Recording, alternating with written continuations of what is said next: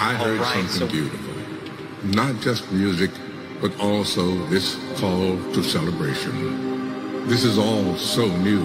All that I have known before was a land that seemed to be in turmoil, with families forgotten, and I stopped hearing your voice.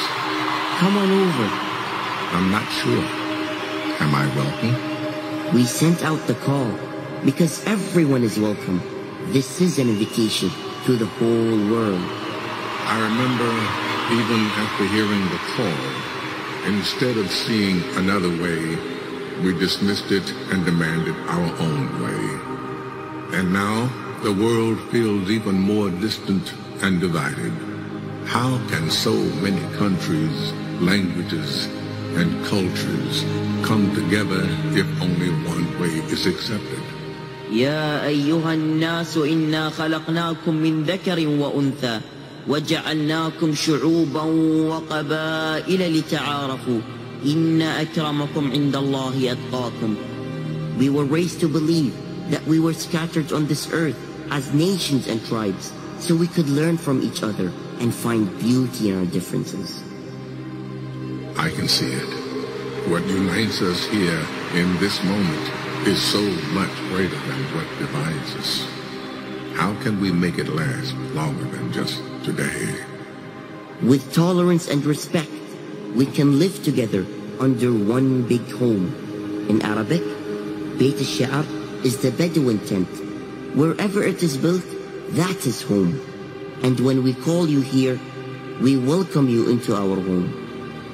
So we gather here as one big tribe, and Earth is the tent we all live in. Yes, and together we can send out the call for all the world to join us.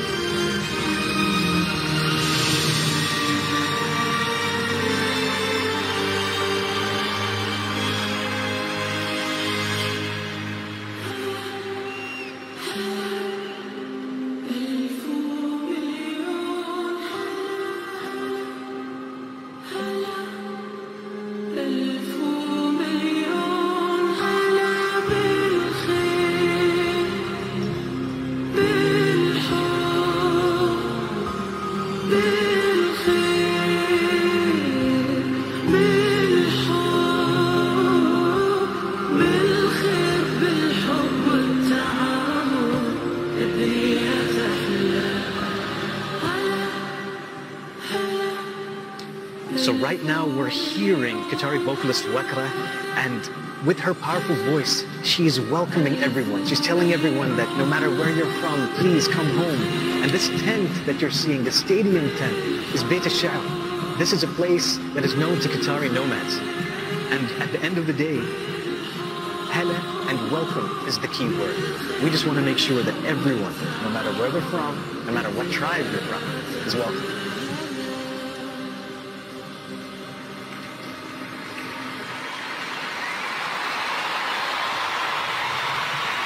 In celebration, in cheering for our heroes through all the differences in language, there is a common thread of hope, jubilation, and respect. We may or may not understand the words, but in the deepest part of us, we must understand and appreciate the emotions that connect us all.